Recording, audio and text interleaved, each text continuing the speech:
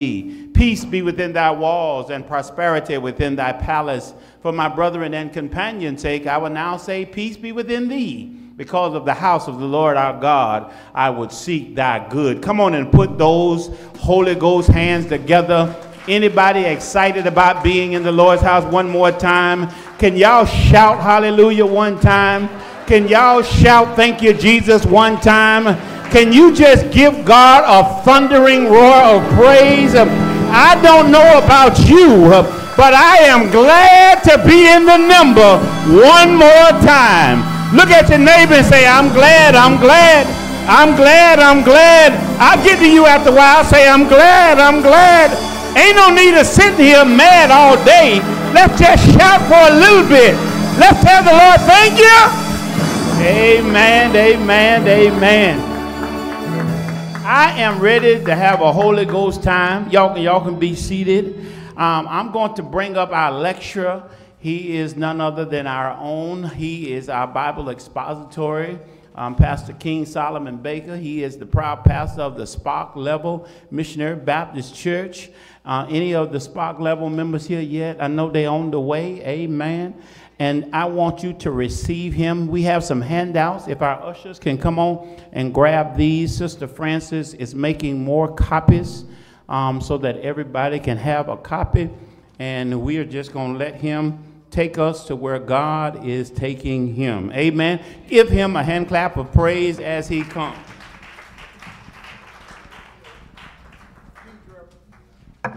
Good evening. Thank you so much, Brother Moderator. Amen. And we are honored, and it's a privilege. We thank God for our moderator. Amen. He's doing such a fine job. Amen. Let's give him a hand. Amen. Amen. And it's just good that, you know, he's got vision to carry us. All right. We want you to look with us if you have your Bibles. I mean, if you have your, we're going to use the Bible, but we also are going to follow. I put together a few notes here, and I'm going to try to be brief. He told me I got 15 minutes, so I can't waste time. Amen. But let me say a quick word of prayer. Lord, we thank you for your goodness and mercy. Bless us and keep us right now in your presence and in your spirit. In Jesus' name we pray. Amen. Amen. Now we're going to talk about, moderator kind of told us we got a theme based on unity in the church. And we're going to talk a little bit about unity. And as I said, you know, I'm still new. We will be pastor of Spark Level. In May will be 3 years. They called me on their Mother's Day 3 years ago. That was the first sermon that I preached there on Mother's Day. So we were, so this year would be 3 years. My wife passed away about 2 months later. They asked me if I would come and be pastor. And I told them no at first. But the Lord said, go. You understand, maybe you need a change. Because I didn't think I was ready. I was just trying to deal with her. And we were married 36 years. And the Lord took her. Amen. But then God, I guess, God wanted me to get remarried. So I married Spark Level. That's my bride now. That's my, you understand? Yeah. So, the church and the pastor, yeah. So we're going to talk a little bit about unity. And, bro, I don't have a watch on. So President, the moderator, somebody just let me know. My time is up. Okay. Huh? Yeah, give me a minute. When it get to a minute, say, Reverend, you got 1 minute. All right? But if you have the handouts that we gave you, okay, I really had things a little mixed up. I thought we were starting last night, but we started tonight, okay? And I guess I just didn't pay attention. The moderator had it out there. But I did. I was kind of mixed up a little bit. I saw the other flyer, and it said starting on Monday night. So I called him. I said, no, that ain't. He told me, no, it's Wednesday night. Okay, so we're here. So we want to talk about, we put together a theme. You see at the top there, unity of the believers. And we said one God, one church. Okay? And so as I sat down, I asked the question to myself, Not like Mr. Brown, but self. Why do we need unity? Why do we need unity in the church? So when I began to ponder that question, the first thing came to me was because that's what Jesus, who is our founder, that's what he mandates. That's what he wants. Everybody got the copies, or you getting them? Okay? So that's what we're going to talk about, okay? Because the first point that we make here is that, the church should be one. And because of our founder and our head ordained that it should be that way, that, he founded the church. If you look here, he says the founder and the head, wanted us to be united. Now, so here is he founded the church on the principles of unity. Y'all got that? All right? That's what, if we're not united, we're not God's church. Okay? And there are some foundational things that unites us. We're united first around Christ. Okay? And so it says that, look with me, if you will, in Colossians 1:18. That's the first verse that we want to look at. Okay? Colossians 1:18, if you have it. Really, I printed it. Now, some of these verses, I printed them because, now, I ain't saying nothing about nobody else, but I don't use nothing but the King James. So I printed them. You understand? I printed them, and I'm an old-fashioned type guy that still reads from the King James. Okay?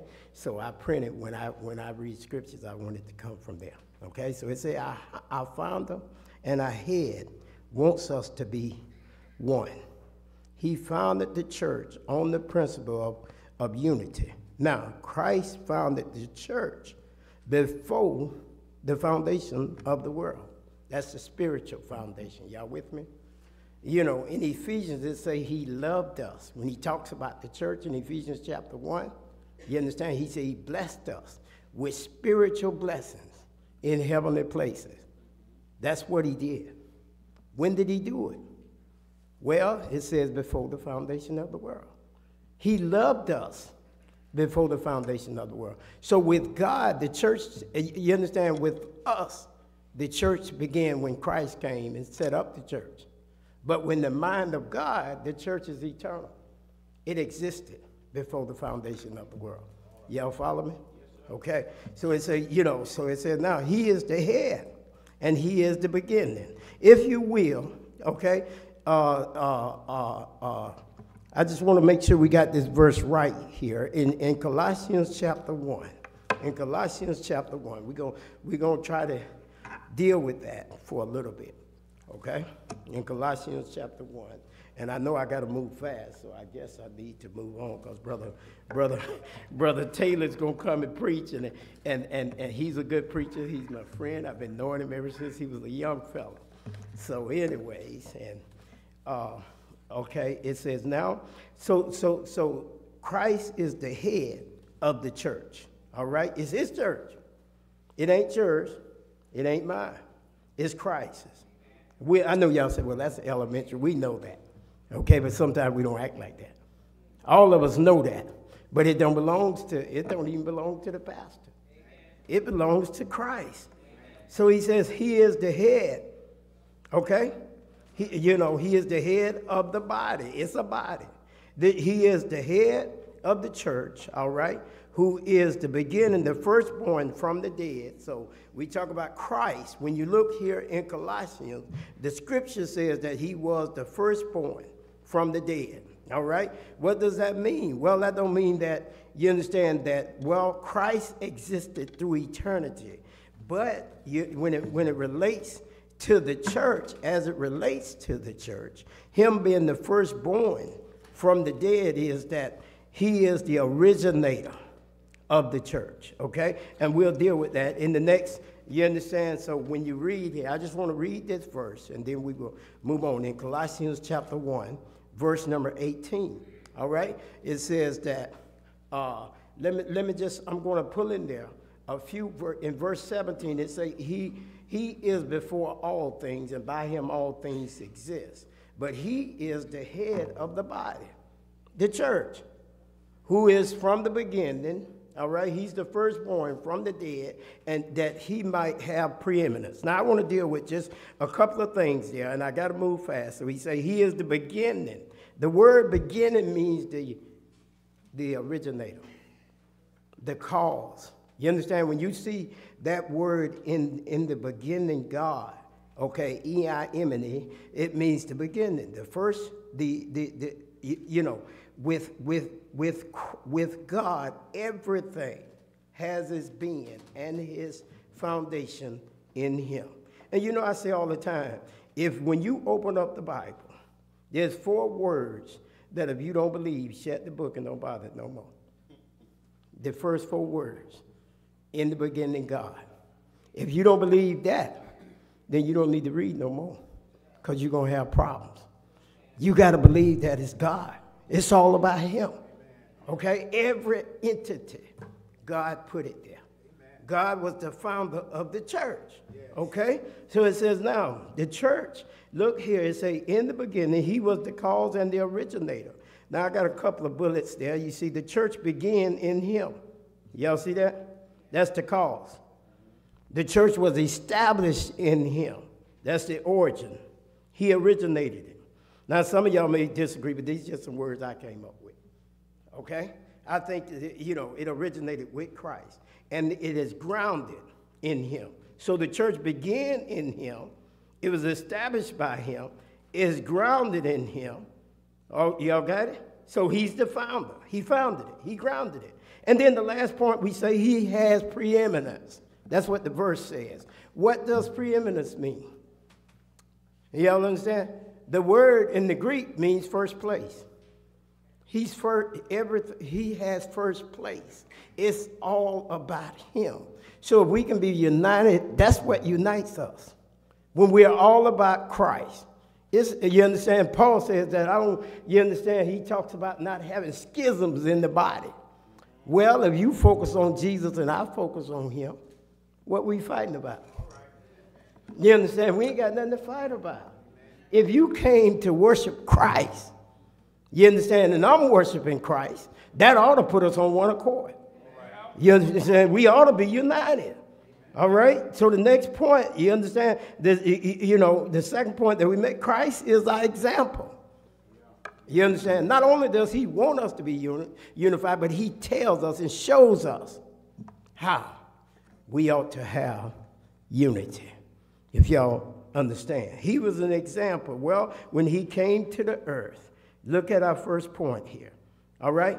In St. John, chapter 10, I won't spend a little more time on each one of these, but we're going to try to cover everything, okay? Now, it says Christ is our example of unity. What is unity? Oneness. Well, how did Christ portray that? Well, he said, I am one with who?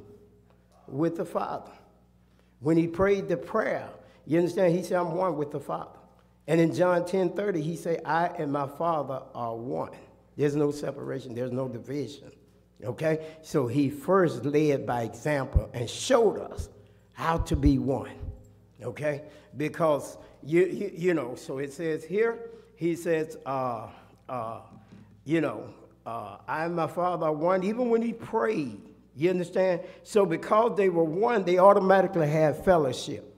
That's one of the things that the church has to have. In Acts 2:42, it says after the church started, they had 4 things that the old church, he said they continued in the apostles' doctrine and in fellowship and in the breaking of bread and in prayer. But the fellowship is key. The devil knows that. Y'all understand? That's what's hurting the church now, because after COVID, we lost some of the fellowship. We don't come together like we used to. And there's power in fellowship. I can watch church on TV, but I can't give you a hug when you need a hug. You understand? I can't sometimes. You understand? He said, weep with those that weep and rejoice with those that rejoice. Y'all understand? Just a simple handshake makes a lot of difference. You know, we can't fellowship, give handshakes anymore. Now I know all that went on in science and all that type of stuff, but some of that stuff you gotta. The devil is behind it. He don't want you to fellowship. All right, but God does. But Christ had perfect fellowship with the Father when he prayed when the Christ prayed in St. John chapter 17. He said, "I pray that they may be one, as we are one, that they may have fellowship, as we have fellowship." See, you understand one thing about the church. Fellowship is not two fellows in a ship. You understand? That don't bring fellowship. You may both be in there, but that don't mean you in fellowship. Fellowship means that we have something in common. What's common ground? You understand? So I think, I like to look at words and break them up like that. All right? But anyways, he said now, not only was he one with the Father, but he was also one with the Spirit. Amen. Some of us, we have 3 members in the church and they can't get along. You understand? Yeah, God wouldn't like that. If we're gonna use Christ as our example, you understand? When they got mad with him in St. John chapter 9, because he healed the blind man, and then they start talking about you're claiming that you're God, you're claiming that you're this, and Jesus said, "I am." Really, in chapter 5, they started talking about we knew Moses and we accepted Moses, and Jesus said you couldn't have, because if you knew Moses, you would know me. He wrote of me. He said, "I'm the law. I am God." So he said, "I am," you understand? So when you get to the next point, he said, "I'm also you understand? He said, "When I leave, the Comforter is coming." Okay? And the Father's going to send him in my name. Y'all got that? You understand? There was when Christ came as God. He came as a man, but he was still God. Y'all know what they call a hypothetical union, that he was 100% God, but as well as 100% man. That's right. All right? So he wasn't 50-50. He was 100. He was 100% man. He was 100% God. But in who he was, he brought man and God together. Y'all understand? That's unity. He united us. He put us together. And we are one because we're in Christ. Amen. So that's where, and maybe tomorrow night, but anyway, you understand, the church is his and is attached to him. Y'all understand? We gotta, if you're going to be a part of his church, all right? When we get to the third point here now, he said the church is attached to Jesus. And what is Jesus? He's the head. What is the church? The body. One head, one body. See, we got sometimes in our churches, we got 2 or 3 heads. Anything that's got 2 heads, it's deformed. It's messed up. That's right. You understand? Yeah, God didn't do that. You understand? Christ is the head of the church. It's his church. And we are the body. And our job is to follow the head. And see, one thing about it, God has never had. I know in our churches today, we got pastors, we got co-pastors. You understand? I ain't never found that in the scripture. I know I'm going to mellow a little bit before I sit down. Y'all understand? I just have to do it. But anyway, you understand? Ain't no such thing. Moses had 2 million people when he was out there leading. Y'all remember? Over 2 million people out there leading. But every time God spoke, he only spoke to Moses. He didn't speak to Aaron. He didn't speak to Hur. Joshua, he didn't speak to Joshua until Moses went off the scene. God only got one man in charge. That's who we're going to talk to. Y'all, see, we got too many little churches inside of the church. Amen. That's what Paul was talking about. We can't have schisms in the body. We all make up the body of Christ. Whatever I'm doing, whatever you doing, and I can't deal with all these scriptures right now, but we'll deal with this, okay? And in Romans 12, now just tell me about my array when it's over. It's over. Sit down. I can follow orders. I just ain't got my watch on me on that, so you got to let me know that it's over. It's time. All right. Thank you. brother. Yes. All right. All right. Come on, y'all can do better than that. Now, that was some good teaching. Amen, amen. And because we got a good crowd, we want to do what we say. Because we want this crowd to come back tomorrow with your friends and your neighbors. Somebody say amen. Amen. Listen, we're going to have our deacons come up real quick. Pastor Tillman is going to preside tonight, but he'll be coming up after our deacons, and we've already been called to worship. Put our hands together for our moderator emeritus, Pastor Hawkins, here tonight. Give him and Lady Queen a hand clap of praise. They're here tonight. Bless God for our Congress President and his lovely wife that's here tonight. Give Pastor Pringle and Lady Pringle a hand clap of praise. We bless God for our union president, which is his first union, Pastor Tillman and Sister Tillman. Give them a hand clap of praise. We just bless God for them. Our women's president, I'm sure she is on the way. Our layman, come on, layman, our layman's president, he will not be here tonight, but he will be here on tomorrow. Give these men a hand clap of praise because we're in for a treat tonight. Now, while they coming, those of you, and we will give a quick preview of our covenant giving tonight, but those of you who are not committed covenant partners, please make sure you're enrolled tonight in those churches who have not committed to covenant giving. Please make sure you enroll tonight. Amen. Amen. Come on, give them another hand clap of praise. We gave direction. Brother Kenny has the microphone. We're going to have a brief devotion. Amen. Amen. Glory, glory, hallelujah. Since I laid my burdens down, glory, glory, hallelujah.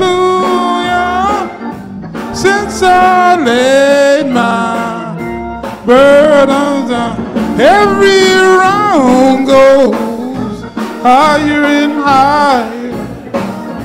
Since I laid my burdens down, every round goes higher and higher. Since I laid my burden, friends don't treat me like they used to. Since I laid my burdens down, friends don't treat me like they used to. Since I laid my burdens down. Scripture.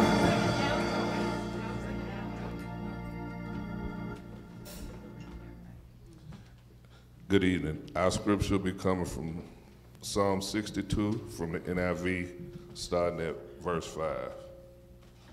Yes, my soul find rest in God. My hope comes from him. Truly, he is my rock and my salvation. He is my fortress. I will not be shaken. My salvation and my honor depend on God. He is my mighty rock, my refuge. Trust in him at all times. You people, pour out your hearts to him, for God is our refuge. Surely the lowborn are but a breath, the highborn are but a lie. If weighed on a balance, they are nothing together, they are only a breath. Do not trust in extortion or put vain hope in stolen goods. Though your riches increase, do not set your heart on them. One thing God has spoken, two things I have heard. Power belongs to you, God, and with you, Lord, is unfailing love, and your reward, everyone, according to what they have done. I've read verses 5 through 12 from Psalms 62 from the NIV. Amen. Amen. Let us pray. Our Father, which art in heaven, hallowed be thy name, thy kingdom come. Most Heavenly Fathers, again, that we coming before you on bending knees, Father God. We just want to say thank you one more time, Lord, for bringing us back into the house of the Lord one more time, Father God. And Father God, bless the pastor tonight after he bring the word, Father God.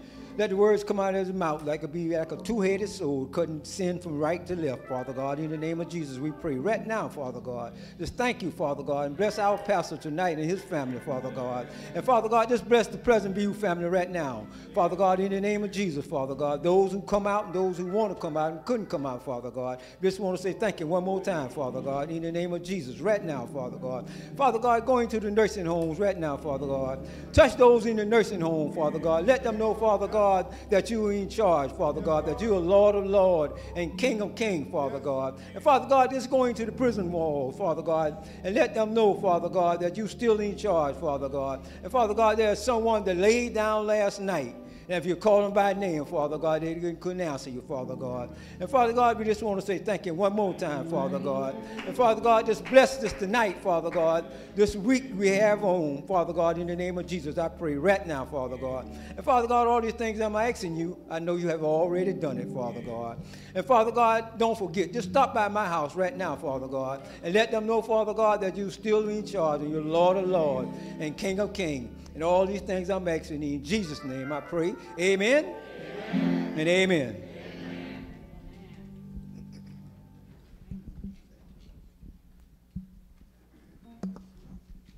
Walk with me, Lord. Walk with me. Walk with me, Lord. Walk with me. While I'm on this tedious journey, I want Jesus to walk with me. Walk with me, Lord. Walk with me. Walk with me, Lord. Walk with me. While I'm on this tedious journey, I want Jesus walk with me. Listen here now. Walk with my Father. Walk with me. Walk with my Father. Walk with me. While I'm on this tedious journey, I want Jesus walk with me. Come on now. Walk with my mother. Walk with me. Walk with my mother. Walk with me.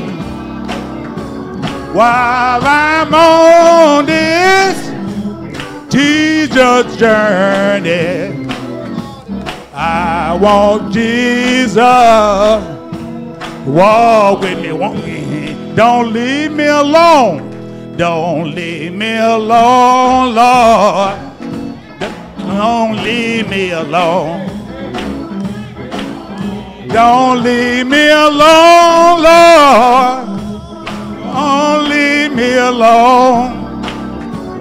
While I'm on this tedious journey, I want Jesus walk with me.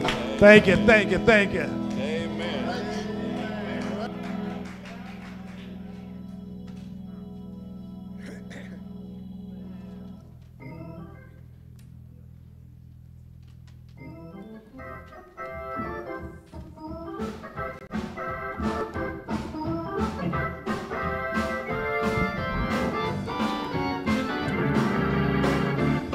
Test it one.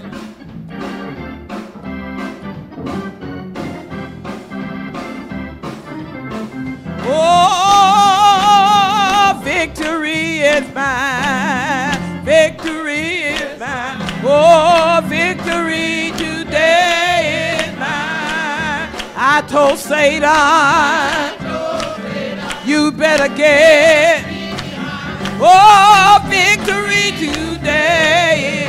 Oh, victory, victory, victory today. Oh, I told Satan, you better get victory today. Well, love is mine, love is mine, love today. Oh, I told Satan, you better get love today. I said joy, joy, joy, joy is mine, joy today. Well, I told Satan, you better get love today is mine. Oh, when I rose this morning, I didn't have no doubt. I knew that the Lord would bring me out. Well, I fell on my knees. I cried, Lord, help me please. I got up and shouted victory. Well, victory is mine. Victory, victory. Oh, I told Satan, you better get victory today is mine. Oh, joy is mine, joy is mine, joy today. Well, I told Satan, you better get joy today is mine. Oh, when I rose this morning, I didn't have no doubt. I knew that the Lord would bring me out. Well, I fell on my knees. I cried, Lord, help me please. I got up and shouted victory. Well, victory is mine. Victory, victory. Well, I told Satan, you better get thee behind. Well, today, oh, victory, victory, victory.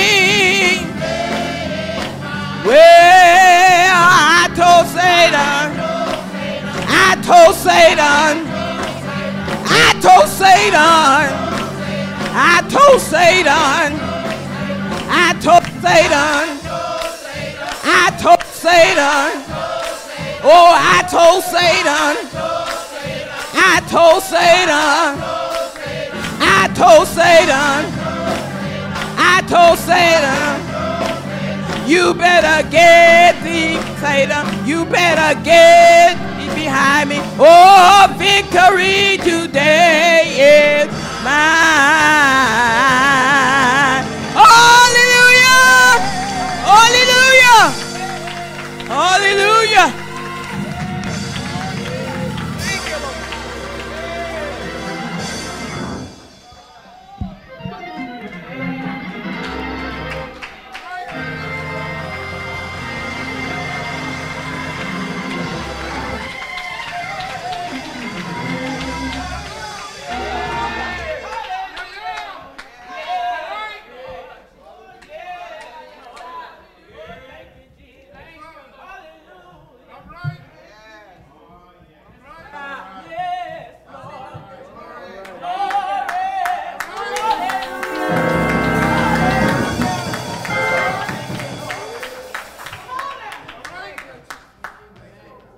We're doing the theme song, At the Cross.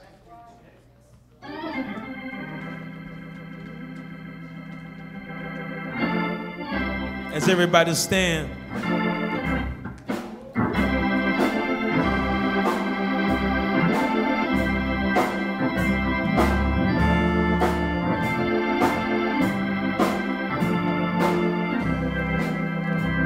At last, indeed, my Savior, indeed, my Savior, would he?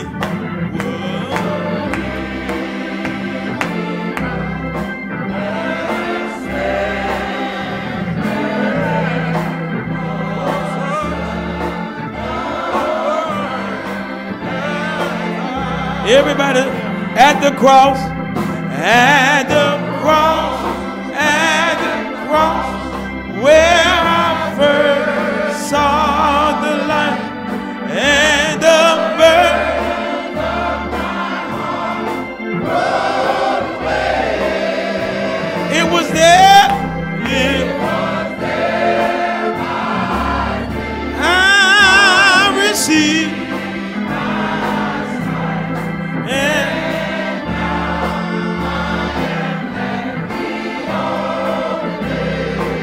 Was it for sin? Was it for sin that he groaned upon a amazing, amazing pity, grace, unknown and love.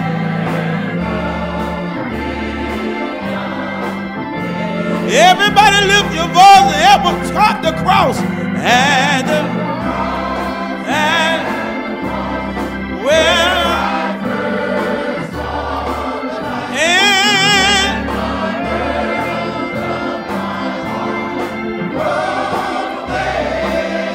oh, it was there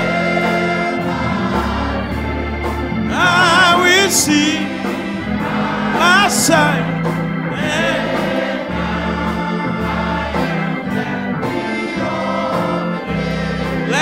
But drops of grief can repay the debt of love I owe. Here, Lord,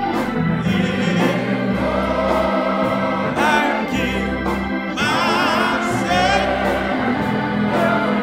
'Tis in all can do. Everybody was at the cross, and where I first in the birth away. Oh, it was there. I received my sight. And now, without the music, I want to hear what the church sound like. It was at the cross, at the cross. Put those hands together. Where I first saw the light. Oh, the burden rolled away. Oh, it was there.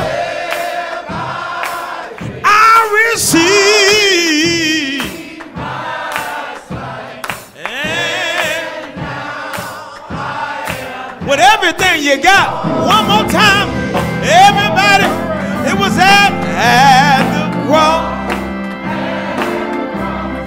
where I was, and the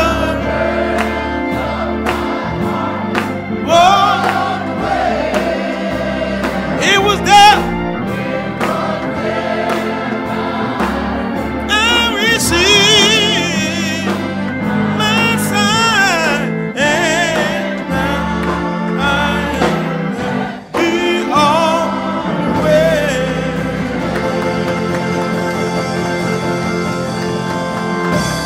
Oh, tell the Lord thank you. I wonder if you're happy. The children used to say, if you're happy and you know it, clap your hands. Y'all acting like y'all ain't happy. Some of the children get excited and say, if you're happy and you know it, stomp your feet. If you're happy and you know it, why don't you just do your dance? Is there anybody happy today? Aren't you glad that God rose you up this morning? What a mighty God we serve. Amen, amen. I know some of y'all looking like, we don't do all that in no union service. Oh, tell the Lord, say a change is coming, a change is coming, it's coming, it's coming. What a mighty God we serve. Amen. I thank God I'm having just an exciting time. I thank God for our union president who said, let's just do a revival. Amen. Give him a hand clap of praise of doing such a great work thus far. Listen, it's giving time, but I want to take care of a couple housekeeping things. Listen, now, those of you who are familiar with the covenant giving, thank you. I want to share with you, out of 14 churches, we have 5 churches that have committed to our covenant giving. I'm going to congratulate that because it's something new. Come on, say amen. And 5 is a good number. Now, in a few minutes, it'll be 14. Somebody say amen. We have about 33 officers. Out of the 33 officers, 17 of the 33 have committed to covenant partnering. Come on, give them a hand clap of praise. And then out of the 17, 7 of them have paid their yearly amount already in full. Somebody say amen. Now, those of you who have agreed and have started your covenant partnering, you are totally exempt from any enrollment. Amen. But I gave the numbers, which means we got folks sitting in here who are not covenant partners. Y'all come on, say amen. Listen, at Pleasant View, they know when I'm talking and they get quiet, that means I'm talking about them. So go on, shout just so folk don't know I'm talking about you. And so if you are not a covenant giver, if you look in your program, your union enrollments are there. Churches will still wanting you to enroll with your $50. Non-pastoral ministers, those of you who say God called you and who called yourself and you want to be a minister, you got to pay $20. Say amen. All the officers of Bethel who are not covenant partners, your enrollment is $14, and everybody else is $10. Amen? Amen. And if you all will kindly take care of that before you leave, and that's different from your offering. Come on, say amen. So right now, we're going to get our offering together, and we're going to give a good offering tonight to help our union president not come in the negative for this Holy Week revival. Is that okay? All right. So we're going to do this real quick. Everybody just grab $20 real quick. Just grab $20 out of your pocket. Ushers, come on down and get ready to guide us. Layman, come on and grab these 2 baskets real quick so that we can give the way God said give. Now, Bethel does have Givelify. Just find us on Givelify. I like that. And you can give on Givelify, your enrollment and anything. But just remember to go outside and pay your enrollment. Now, when you have your $20 up, Brother Harris, come on. Oh, okay, yeah, I see him. Lift your gifts and repeat after me and say, Dear God, here's my seed. Press it down. Shake it up. Run it over with good measure that men may give back to me. Amen. As this choir lead us in some of that good giving music, we're going to ask our ushers to come and give us some direction.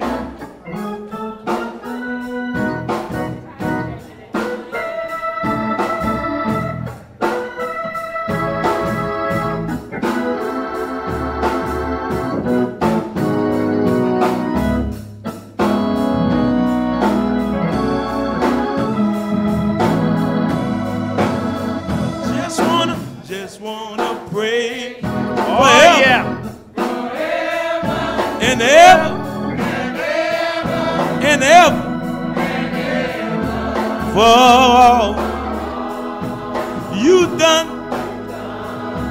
for me.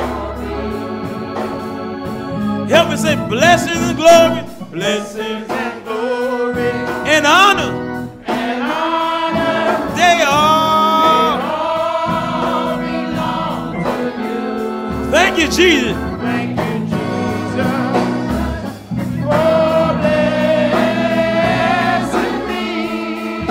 Can I get somebody to say, I want to say thank you? Just want to thank you forever. And ever, and ever, for all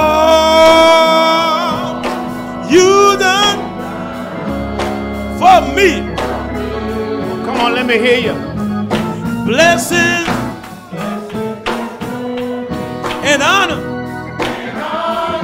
they all belong to you. Stay right there. Blessings and glory. And honor, they all say that again. Blessing, blessing, and glory, and honor, they all belong to you. Thank you, Jesus. Thank you, Jesus.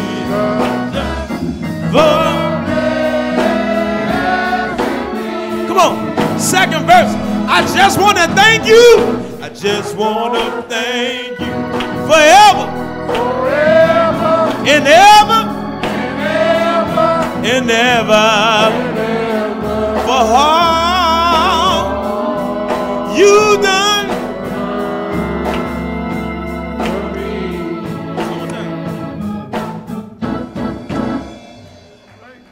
Let us pray. Eternal God and our Father, we certainly come thanking you, Heavenly Father, for this blessed opportunity to give, Heavenly Father, what you have granted us to give unto you. God, we ask, Heavenly Father, bless this association, these churches, Heavenly Father, these members, Heavenly Father. We ask, Heavenly Father, this offering be pressed down, shaken up, and run it over to do your will, your way, only through your word. This we ask in thy Son, Jesus' name. Amen. Amen. Thank you so very kindly. I am going to just deviate a little bit and go ahead and introduce to some and present to others our preacher for these next few nights. If anyone have not heard of this preacher, I'm going to have you to go ahead and fasten your seat belts. Somebody say amen. This is none other than a person that I call a close, dear friend. I don't have but a few of them. Amen. You know, the Bible does talk about if you want a friend, you must first show yourself friendly. And you know, preachers, I know Pastor Hawkins will agree with it, sometimes preachers don't show themselves to be friendly. Somebody say amen. Let's just say church folk. Amen. Pastor Adrian S. Taylor is a awesome young man in the gospel. He is the very proud pastor of the Spring Hill Missionary Baptist Church in the big city of Gainesville, Florida. Go Gators. I'm going to try that again. Go Gators. Yeah, I knew I had some. Y'all just don't leave me hanging. He is also a graduate from there. He carries several degrees. He served as one of the vice presidents of the Chamber of Commerce in Gainesville. So he's a very sharp, business-minded man, very progressive young man. He serves the Florida General Baptist Convention as well as the Florida Baptist Convention, where he's duly aligned and he loves the Lord. Now, he is the husband of Dr. Courtney Taylor. His wife is a professor at UF in African American culture. And he is the father of his lovely, lovely daughter, who I always call the boss. She runs everything. He's been the pastor for about 19 years at Spring Hill, and we have been friends for right around about 16 years. I ended up going back, well, not back. I left Orlando to go to Gainesville approximately 16 years ago, and he and I met, and we have been friends ever since. I want you to know he will preach, he can preach, and he is gonna preach. Now, whether you say amen or not, that's your prerogative, but I promise you before it's over with, you'll say, ouch. Somebody say amen. Listen, Pastor Tillman, our president, is going to come and read us our scripture. This Bethel choir, and they are awesome. Give them a hand clap of praise. Amen. And then these musicians are off the charts as well. Amen. And after the scripture, we're going to hear from this choir, but then we're going to be blessed by none other than the moderator of the Jerusalem Missionary Baptist Association and the pastor of the Spring Hill Missionary Baptist Church, none other than my friend, my brother, Pastor Adrian S. Taylor. Hear ye him in the name of Jesus.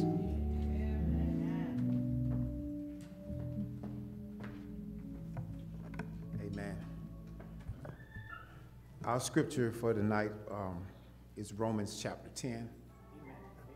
And those of you who can, and if you will, stand with me for the reading of the word. Romans chapter 10.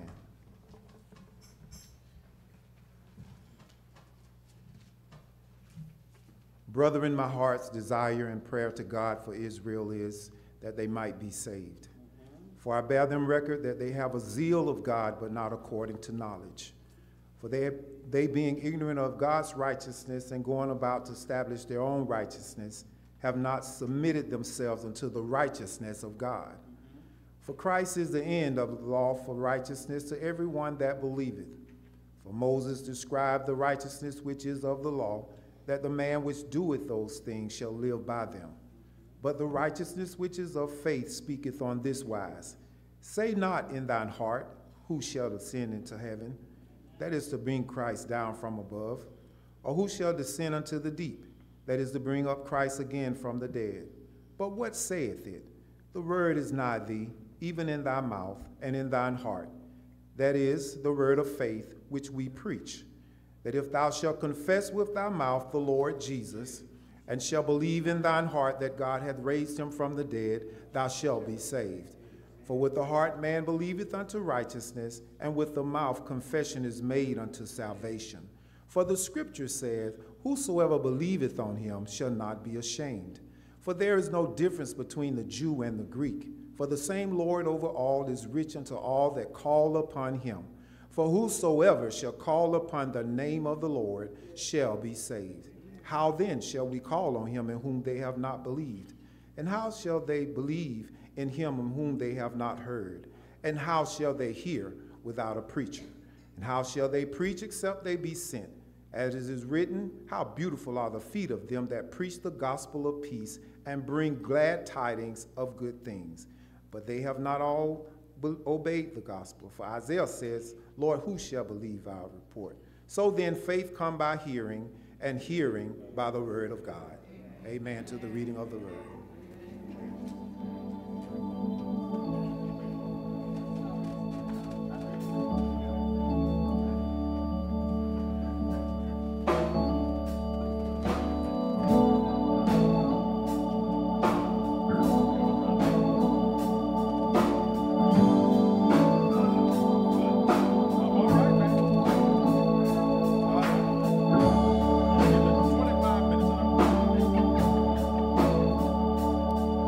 The splendor of the King, clothed in majesty. Let all the earth rejoice. Let all the earth rejoice. Oh, he wraps himself in light. Darkness tries to hide and tremble at his voice. And tremble at his voice. Help me say, how great is our God. Sing with me. our God. Oh, we'll sing. How great is our God. Yes. Listen. Age to age he stands, and time is in his hands. Begin the end, the end. Begin the end, the end. Oh, the Godhead three and one. The Father, Spirit, Son, the Lion, the Lamb, the Lion, the Lamb. All over the building. How great is our God? Sing with me. Is our God. Oh, we sing. How great is our God. This is my spot right here. You're the name above all names. You're the name above all names. Anybody know he's worthy? Lift your hands all around the building. In my heart will sing. Is our God. Has he been good to you? Lift your voice and say, you the name above. So many times you brought me out of all of my situations. And I got to say, thank you, Jesus, in my heart. We'll see how is our God. Come on, all over the building. Oh, how great is our God. Sing with me. Is our God. Oh, we sing. How great is our God. Every once in a while, I like to go back. Listen. This is my soul, my Savior God, to thee. Anybody know how great thou art? How great thou art? How great thou art? Oh, this is my soul, my Savior. Oh, how great, how great, how great, how great thou art. Let's take it up. Oh, this is my soul. Come on. My Savior. All over the building. Lift your hands if you know he's been great to you. How great now. How great. How great now. Oh, this is my. Oh, my. Oh, thank you, Lord. How great. How great. How great. How great thou art.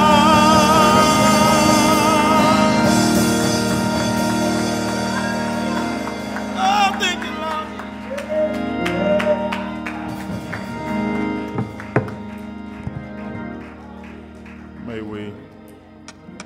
May we pray together. Our Father, in Jesus' name, we say thank you. Thank you for your grace. Thank you for your mercy. Thank you for your love that you've given us today.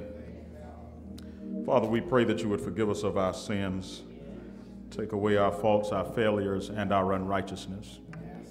Create within us clean hearts, O God, and renew right spirits within us.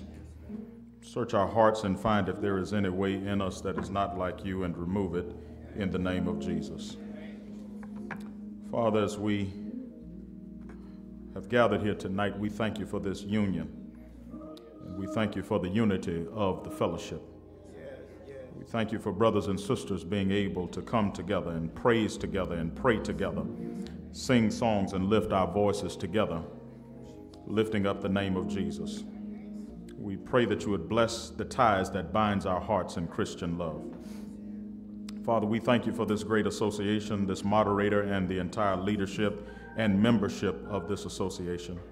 Would you continue to walk with them, go with them, and stand by them?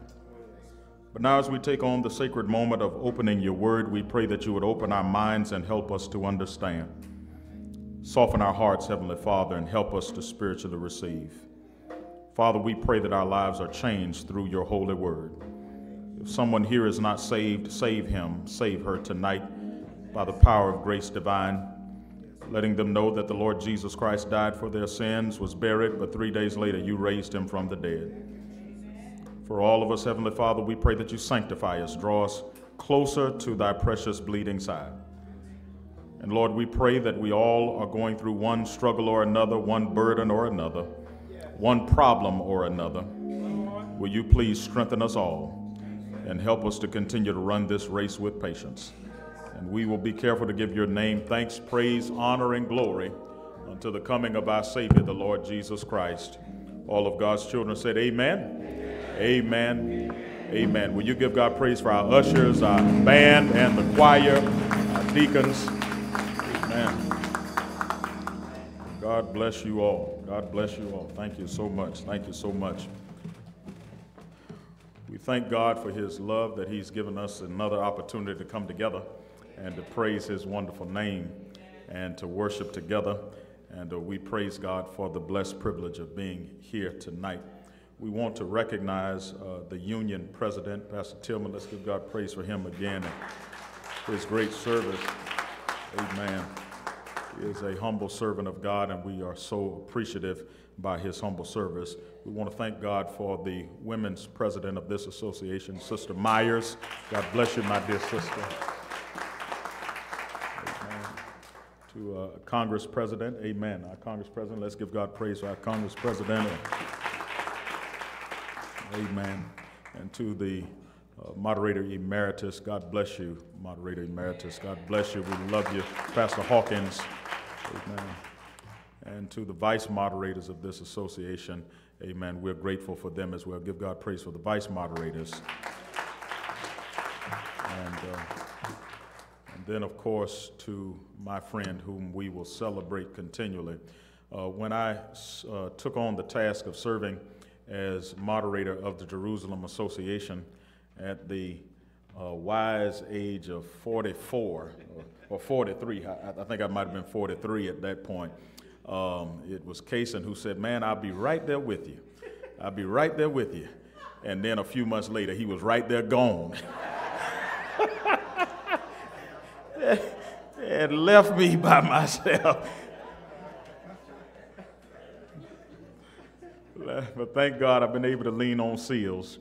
But and I've been blessed with two other vice moderators that I'm grateful. But Caison and I were looking forward to serving together because we had a mindset of it's great to be a part of an association, but we needed to clarify what does it mean to be a part of a local association. That so many people had for so many years gotten a wrong mindset about what an association is and what an association does, so that people looked and approached the work of an association from the consumer mindset, saying, what do I get out of the association? But that's the wrong mentality to have, because our approach should be, what can we do together as a part of the Lord's local churches and association?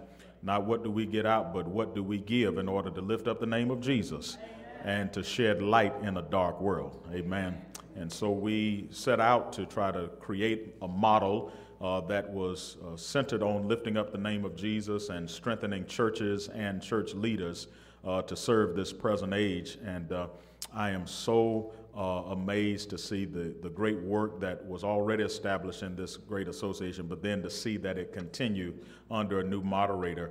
Hats off to you all for serving God together and realizing that it's not about me, not about him, not about you, but it's about the name of the Lord Jesus Christ. Amen.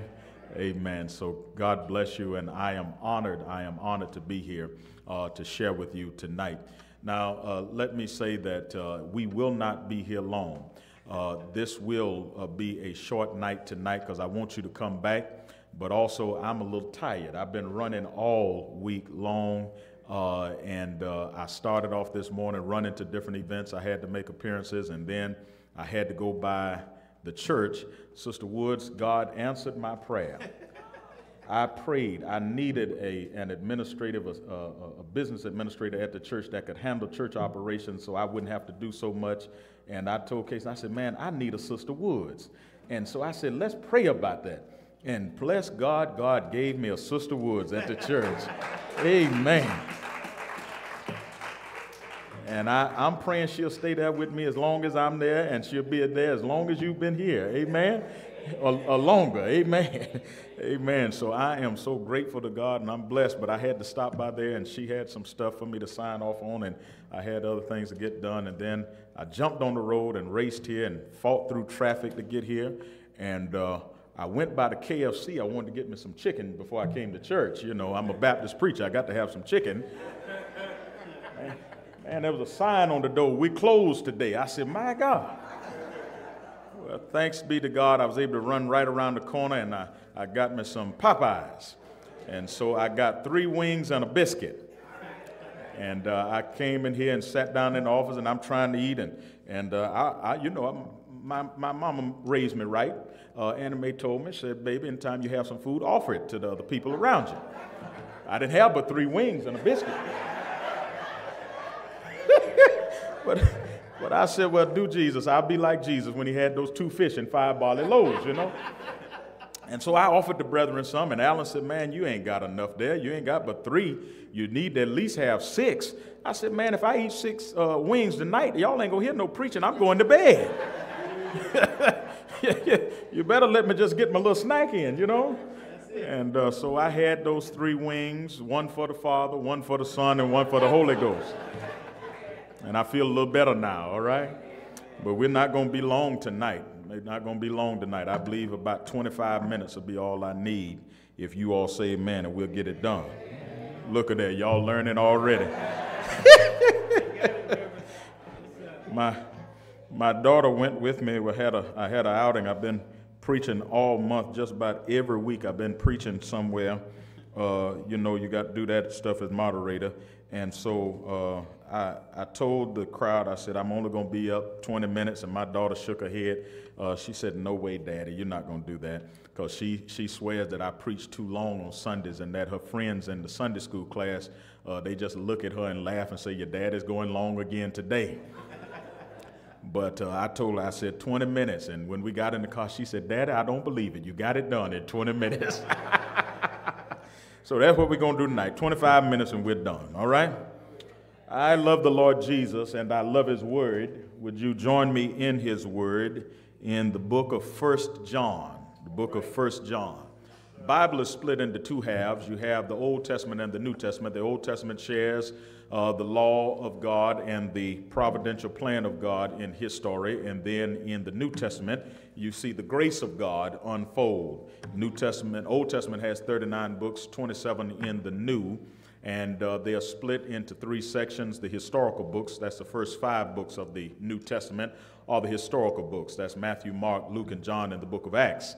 And then you get to the middle portions, which are the largest portion of the New Testament. That is the epistles of the New Testament. The predominant of those are written by the Apostle Paul.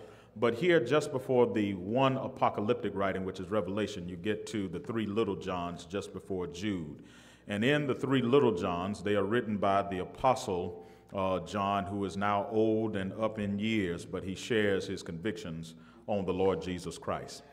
1 John chapter 1. Yeah. When you're found it, the word of God reads, that which was from the beginning, which we have heard, which we have seen with our eyes, which we have looked upon, and our hands have handled of the word of life. For the life was manifested, and we have seen it, and bear witness, and show unto you that eternal life which was with the Father, and was manifest unto us. That which we have seen and heard declare unto you, that ye also may have fellowship with us. And truly our fellowship is with the Father and with his Son, Jesus Christ. And these things write we unto you, that your joy may be full. The word of God for the people of God. Thanks be unto God. I want to talk for just a few minutes from the theme that I will use for the entire week out of 1 John. Every night we'll look at 1 John chapter number 1. I want to talk about the fellowship of the saints, the fellowship of the saints as an overarching conversation going in alignment with my dear friend Pastor Baker. And tonight we're going to talk about we have fellowship with the Word. Fellowship with the Word. Fellowship with the Word. Beloved, here we are in this beautiful writing that is by John. And I happen to love the Johnine writings, including the Johnine Gospel, because different from the others, John shares an intimate view and an intimate look at the Lord Jesus Christ. When you read the Gospel of Matthew, Matthew's Gospel is all about Jesus as the Messiah or as the King in his royalty. Matthew goes through great strains linking Jesus up with the lineage of David, so that when you read Matthew chapter number 1, you see very clearly on display that Matthew is trying to point us to the fact that Jesus is the Messiah that was promised to David in 2 Samuel chapter number 7. Then when you go over to the Gospel of Mark, Mark's Gospel is written that shows us very plainly not the royalty of Jesus, but shows us the humility of Jesus. For in the Gospel of Mark, you see Jesus not as a king, but you see him as a servant. And so there's a repetitive phrase that goes throughout the book of Mark that Mark continues to say, and straightway. It shows that Jesus does not have time to sit and meander, doesn't have time to loiter, but he is always on the move and always doing his Father's business. Lord, I wish to God we had more mindsets in the local church like that we don't have time to just sit on our laurels. We don't have time to just sit on, as that great philosopher Otis Redding said, sitting on the dock of the bay, watching the tide roll away. Sitting on the dock of the bay wasting time. We don't have any time to waste, for the days are short and the night is dark, and we need to be busy about our Father's business. Have I witnessed tonight? Well, not only do we see in Matthew's Gospel the royalty, in Mark's Gospel the humility, but in Luke's Gospel we see the humanity of the Lord Jesus Christ. Luke, the great physician, goes through strains and teaching us and showing us and telling us about the physical characteristics of Jesus and letting us know that he is not simply a superhuman, but he is indeed 100% man, as Pastor Baker has said, that he cries like others cry, he hurts like others hurt, he gets tired like others get tired, and in that way he understands all of our condition. I thank God that, as the Hebrew writer said, we have a high priest that cannot be touched with our infirmities, but he knows intimately the strains and the stresses we deal with in this life. Have I witnessed, children of God? Well, here, not only do we see bless God, we see the royalty of Jesus in Matthew, the humility of Jesus in Mark, the humanity of Jesus in the book of Luke, but we also see, beloved, in John's gospel, the deity of the Lord Jesus Christ. For John does not show us just the fact that Jesus was a man, but he shows us that Jesus indeed is the God-man. He is the theanthropic being. He is God's perfect man, and he's man's perfect God. In John's gospel, we see that he is God in flesh, living and dwelling among us. And John says that we have here in this gospel that we have fellowship with one another, but our fellowship is brought about by our fellowship with Jesus. Let me say this to you, children of God, that Pastor Baker was right. That word fellowship is more than we try to make it today. Matter of fact, at the Spring Hill Church, we don't call the place where we dine and eat the fellowship hall, because I said that I've been in church all my life. And I know people that'll sit down and eat chicken in one setting and turn around and curse each other in the parking lot in another setting. Just because we sit down and have fried chicken and our cholesterol is already too high, and we drink some sweet tea that's too sweet that runs our blood sugar up, doesn't mean we have fellowship with each other. Y'all say amen a little bit here. Y'all too quiet. Fellowship means that we have a partnership. Come from the Greek word koinonia. It means that we are together in the work of the Lord. That means when you rise, I rise, but when you're down, I'm down. It means when you are well, I'm well, but when you hurt, I hurt as well. We have fellowship, we have partnership one with another. But brothers and sisters, now don't be deceived, because that fellowship is hard to achieve. Because it cannot be achieved in the flesh. Pastor Hawkins, it can't be achieved based on our human standards. Because based on our human standards, we got too many egos. Based on our human standards, we got too much pride. Based on our human standards, we got too much jealousy. Soon as we see somebody, God is elevating. Soon as we see somebody, God is blessing in our flesh. We say stuff like, well, he ain't no better than me, and she's no better than me. But when you have real fellowship, you're glad to see your sister or brother doing well in the Lord. Have I witnessed tonight? Yeah. When you really have fellowship with each other, you don't walk around worrying about the pastor didn't call my name, because you didn't show up for the pastor to call your name. You showed up to hear, is there a word from the Lord? You came to hear the name of Jesus. Because after all, your name might be nice, and your name might be given to you by mama and by daddy and by your auntie and uncle, but his name is above every name. Have I witnessed here?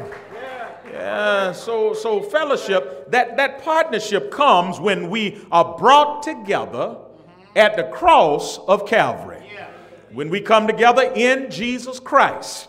We are brought together, male and female, bond and free, rich and poor, educated and uneducated. There is level ground at the cross.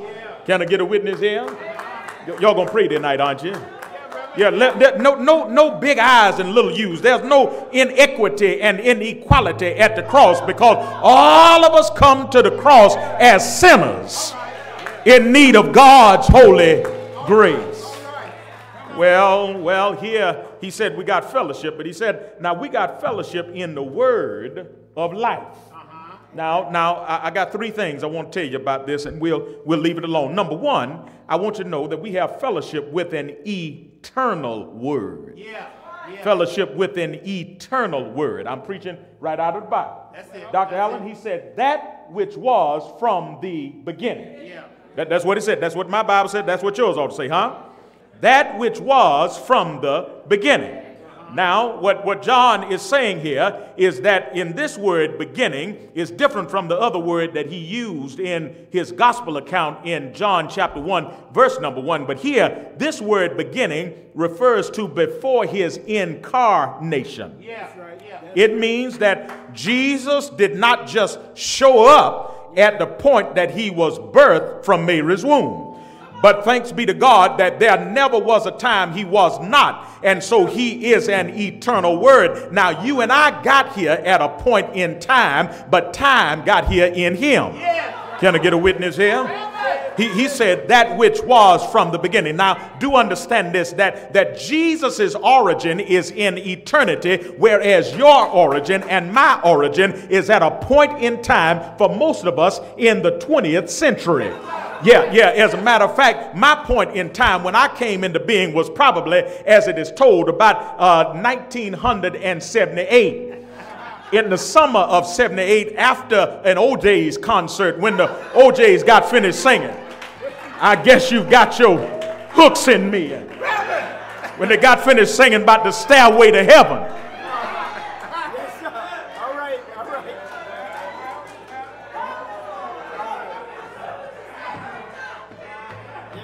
For some of y'all, it was after a Sam Cooke song, a Sam Cooke concert, huh? For some of y'all, it was after Nat King Cole, huh? For some, it was after Luther Vandross got finished singing, huh? Can I get a witness here? But either way, no matter when it was, we showed up at a point in time. Can I get a witness? But I'm here to tell you that even before that night in Bethlehem of Judea, when that young virgin girl birthed a male child, he was already here. That which was from the beginning. But not only that, brothers and sisters, you must understand from him being an eternal word that John has fixed in his mind the idea that Jesus was not just here before his incarnation, but he was here before creation. For in his gospel account, he says in the beginning. Now that word beginning goes all the way back to Genesis chapter number 1, verse number 1. You know what Genesis 1:1 is, don't you? Yeah, you've been to Sunday school. You know what it said. In the beginning, God created the heavens and the earth. Yeah, what John says in his gospel account is that Jesus was present even before God said, let there be. The power of Jesus and the presence of Jesus was already there. As a matter of fact, it was the power of Jesus that got to work when God said, let there be. And all the forces in creation got in the starting block. All the forces in creation said, which one of us is going to go? Wind thought it was his turn. Light thought it was his turn. Water thought it was their turn. But God said, let there be light. And light came bursting forth out of the starting block. Split night and dark in half. Said before anything was, Jesus already was. And can I tell you this? That's why I'm glad to know Jesus as my Savior, because I need a Savior that doesn't start in time, but time starts in Him. Oh, yes, sir. Yes, sir.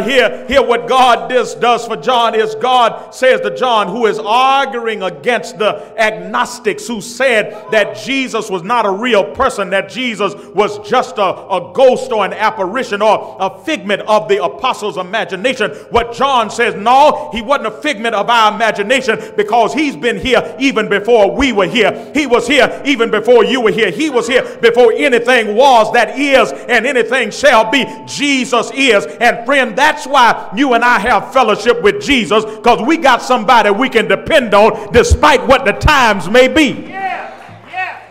If y'all pray a little bit better, I'll get to my runway.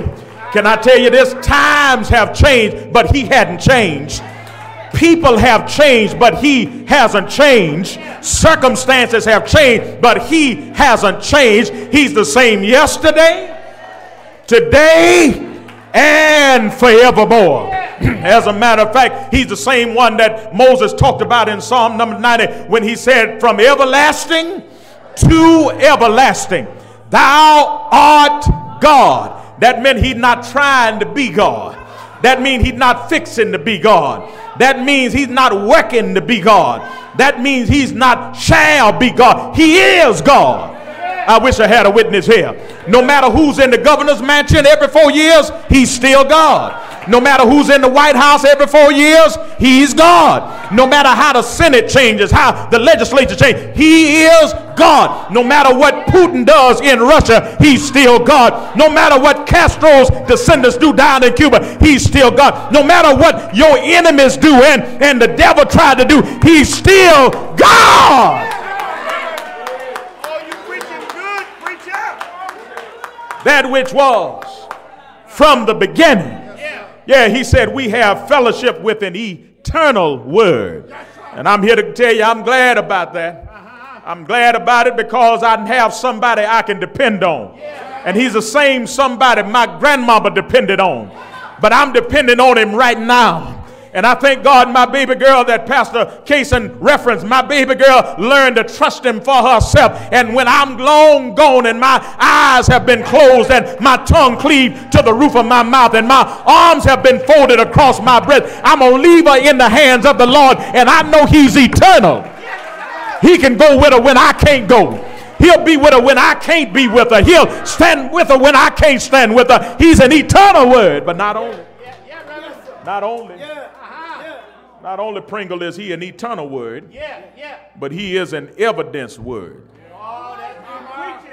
That which was from the beginning, which we have heard, which we have seen with our eyes, which we have looked upon, and our hands have handled of the word of life. Well, now you must understand what he's doing there. He's talking to Gnostics or agnostics. He's talking to people that live in the realm of empiricism.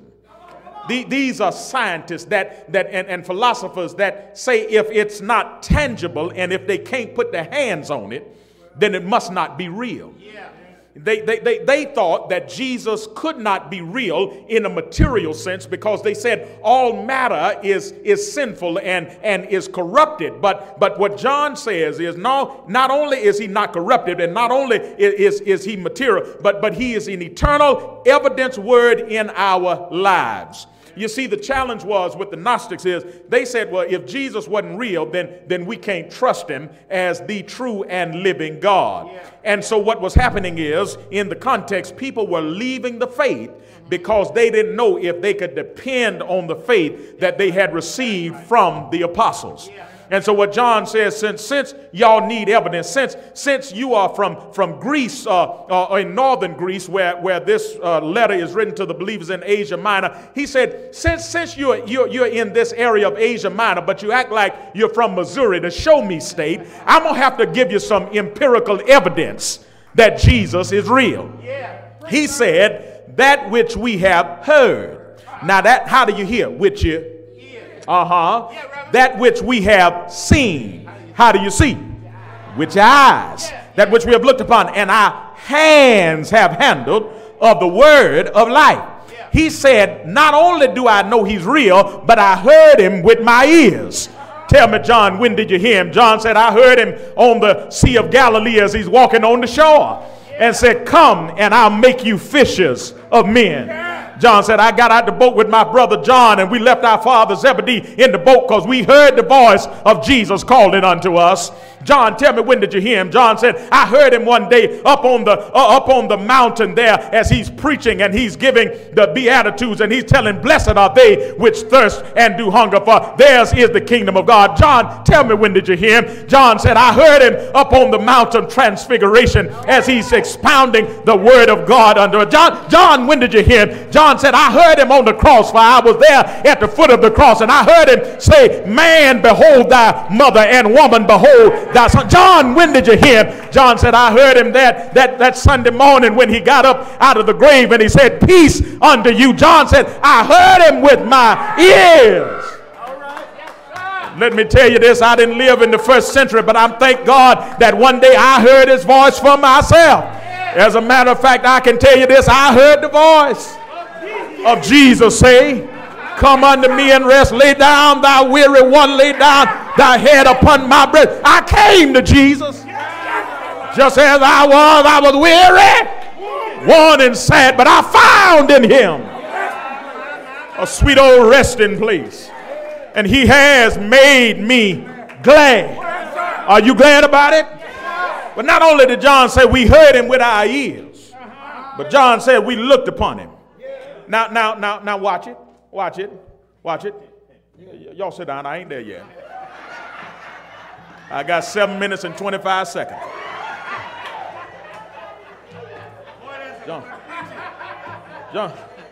John said, we didn't glance at him, but we looked at him. It sounds much like he says there in Acts chapter number 3 when they see that man that was lame at the gate of the temple called Beautiful begging alms, and they said, look on us. That means don't just glance at us, take a look at us. Silver and gold have I none, but such as I have give I unto thee in the name of Jesus. Take up your bed and walk.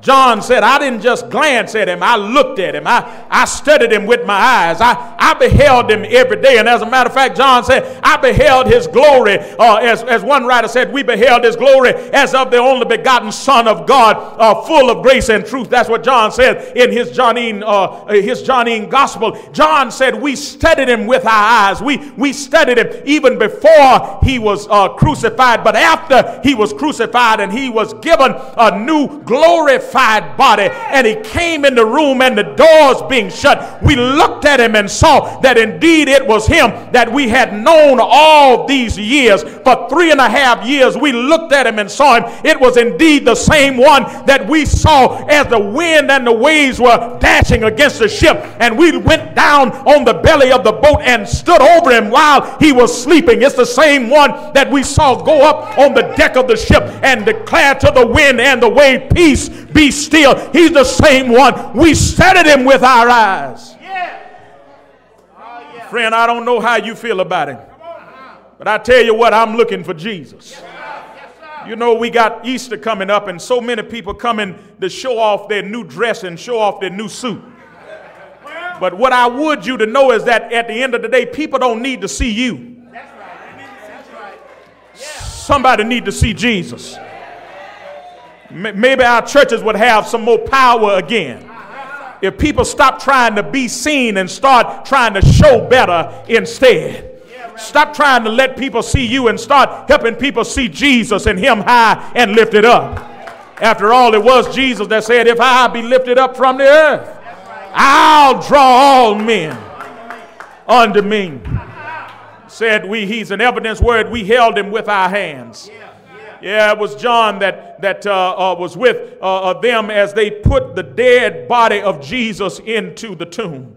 But I'm so glad that he said we've experienced him even after that. Mary tried to touch him after he had risen from the dead. He said, don't touch me, Mary, for I haven't yet ascended to the Father.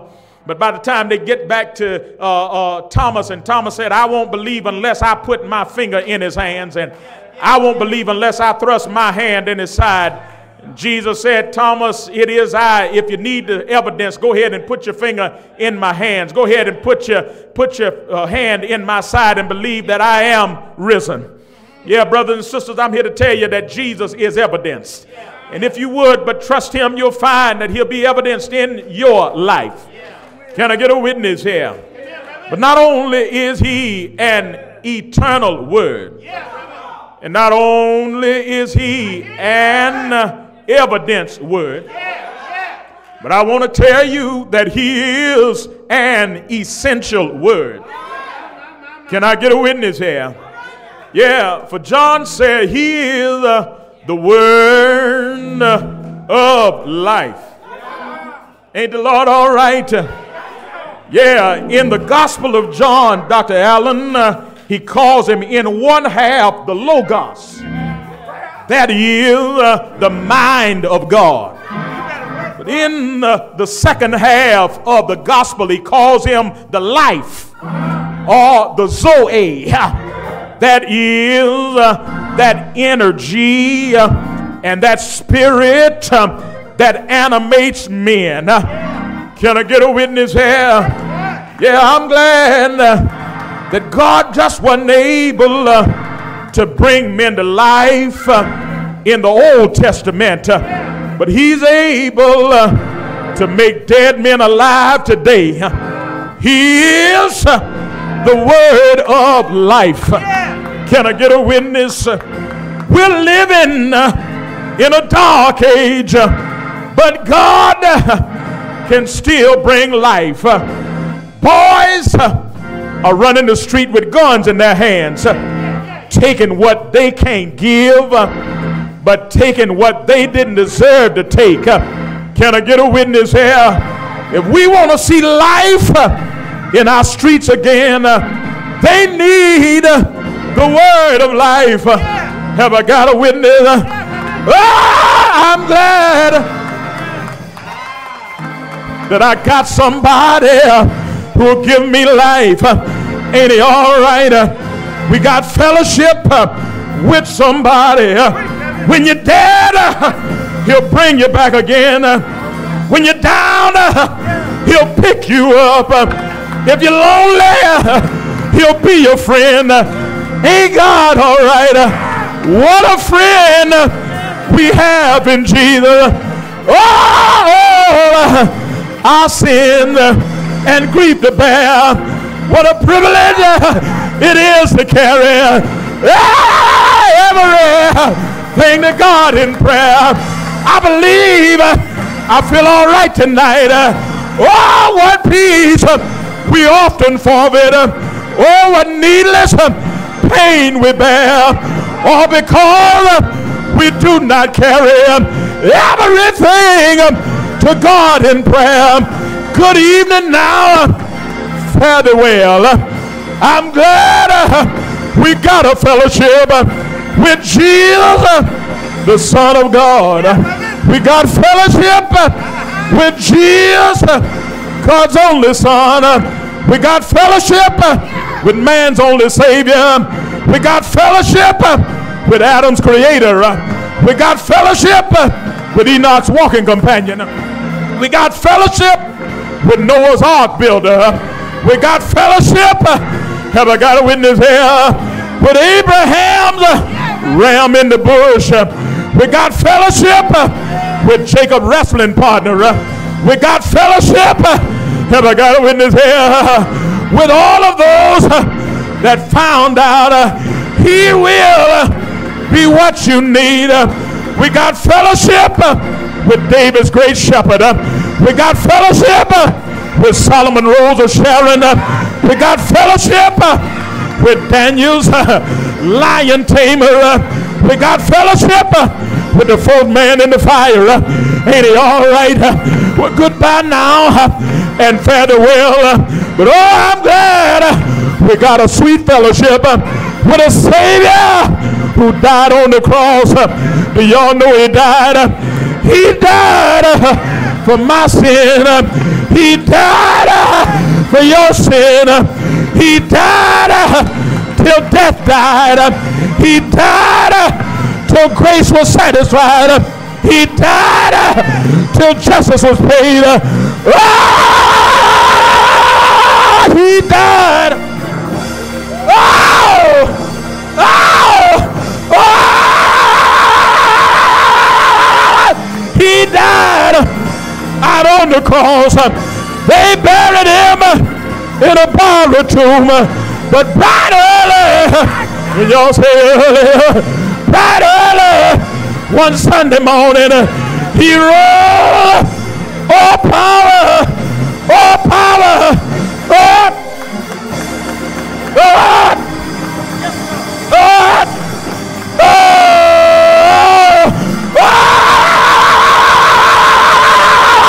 power, power.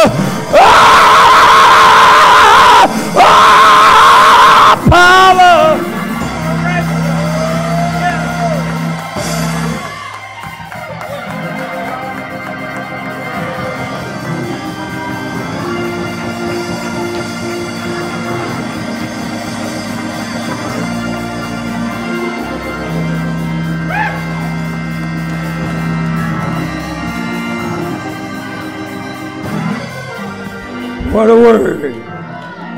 What a word. Amen. I will trust in, I will, in,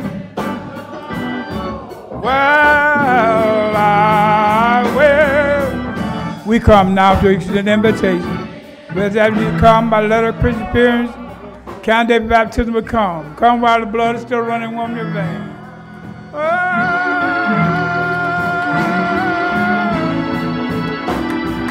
I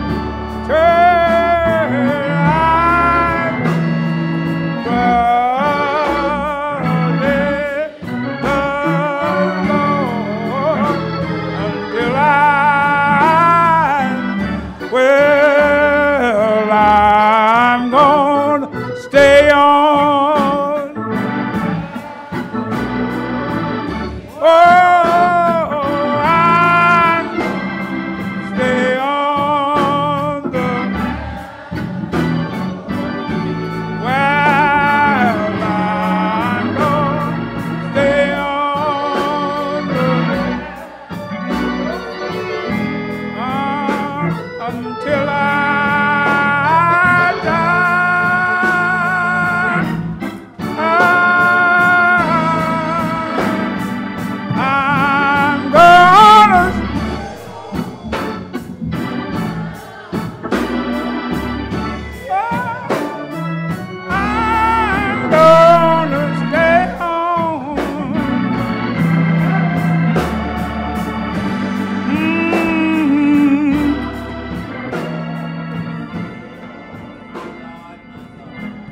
Amen. We've done as the Lord has commanded us to do, but yet we know there's still room for more.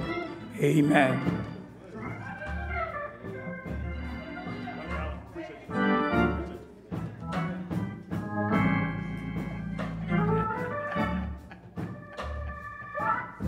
Amen. Let's give the Lord a hand clap of praise.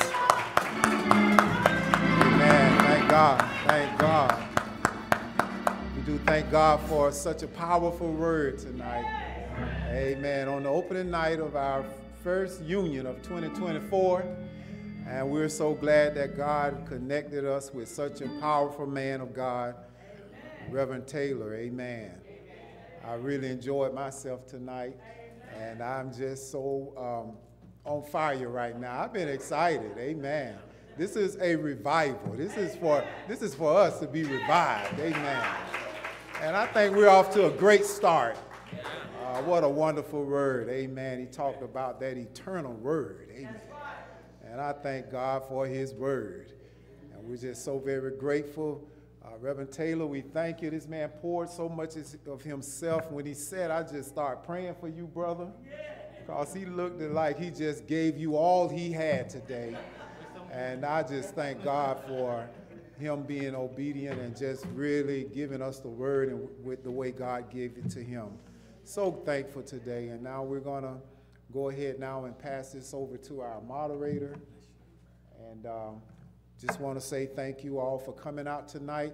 And please tell someone to come back tomorrow. Go home and tell someone. Call someone on the phone and tell them we had a good time last night. Amen. We had some good music. We had some good words, just praise and worship. I enjoyed myself. I did. And I'm excited about what God has in store for us. I love you, Bethel Baptist Association. God bless you. Amen. Come on, let's give our union president a rowdy hand clap of praise for being willing to take on this task. Listen, I think Sister Myers going to give announcements, or you got them? All right, right before we do this, you know, prayer is awesome, because one of the things that makes an association successful is people working together. So somebody say together. Let's bless the Lord for our lecture, talking to us about unity. He was on point. He started on time. So please be here on time tomorrow so that we can get the rest of what he has for us. If you have a handout, go home tonight, look it over, study those scriptures that he's going to teach us on tomorrow, and that way it'll resonate in your soul a little bit better. Amen. But Lord Jesus, have mercy on me. I am so glad that the Spring Hill Church don't want to get rid of their preacher. Preachers up here know what I'm talking about. That boy did it tonight. Didn't he do it? I'm glad Pleasant View ain't looking for no preacher. and then Pastor Tillman say he gave it all to us. He got to go find some more. He got two. I'm his friend. He got 2 more nights. And I tell you, he blessed us tonight, fellowship with the word. Come on, give God another hand clap of praise. What a mighty, mighty good word. And I tell you, if you didn't get that tonight, it's something wrong. Amen. Amen. You should have learned that fellowship ain't only eating chicken together. Y'all learn y'all eat chicken back there and then go out there and cuss each other out. What a mighty, mighty word. I am so excited to see these pastors. Give these pastors a hand clap of praise. Amen. Thank God for, and then we have our young Smith is here tonight. He is our second vice. Amen. Second vice president of Union. Amen. We bless God for him tonight. And, you know, we're going to utilize what we got. Amen. Amen. Now, listen, here's the deal.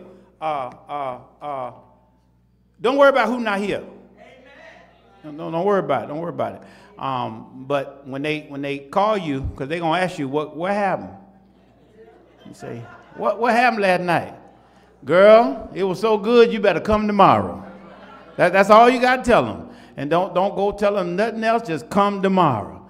And then we got our queen here. Where is our queen? Hey, she's in it. Come on, get on up.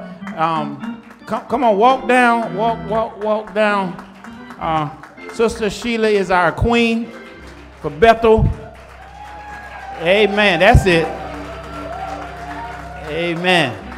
Bless God for our queen. Now, on tonight, if I'm right, because you know I mess something up, they got pork chop and what else? Pork chop and fish and French fries. French fries, that's right. And it costs I was finna mess up. It costs $15. Now, at Pleasant View, if you give 20, you get no change. Because we don't keep change here. Somebody say amen.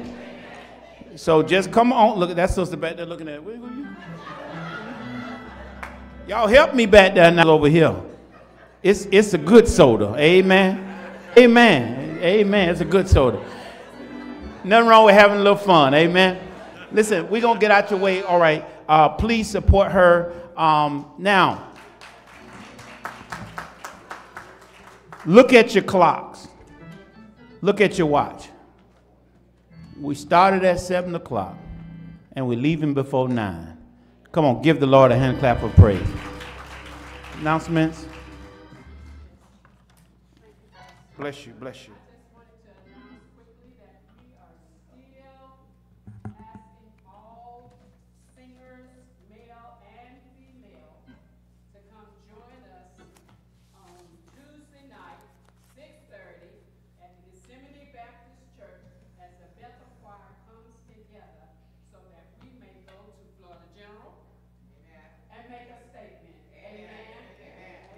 Amen.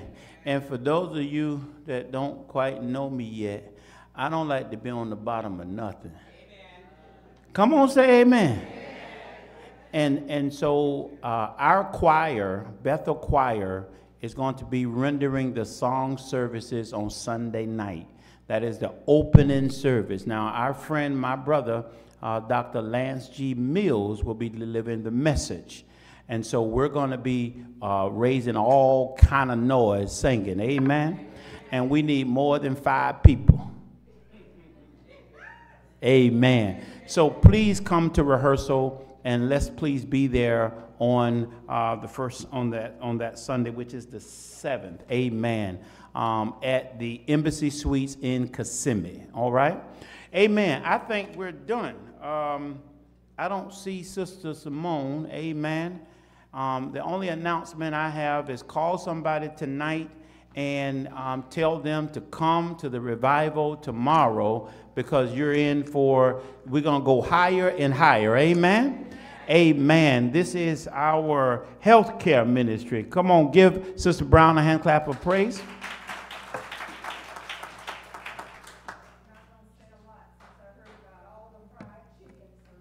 Amen. Can you turn that? Tonight I wanted to mention that Bethel will have their first responder workshop on April the 6th.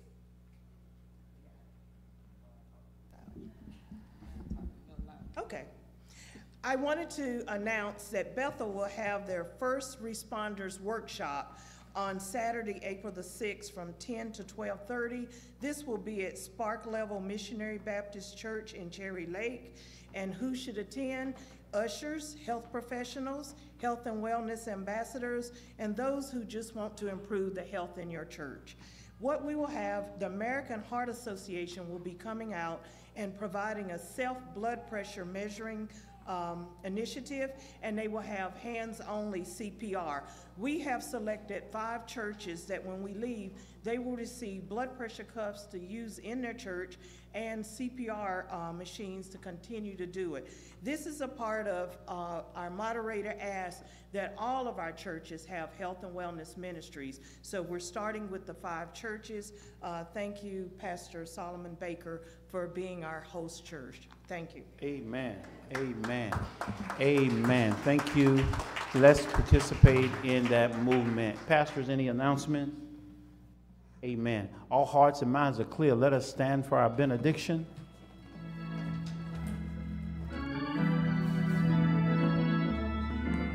Amen. We're not going to give a benediction tonight. We're just going to pray that God will cover you, God will shine on you, and God will give you strength to come back tomorrow. Look at somebody, shake their hand, tell them you love them, and have a good night.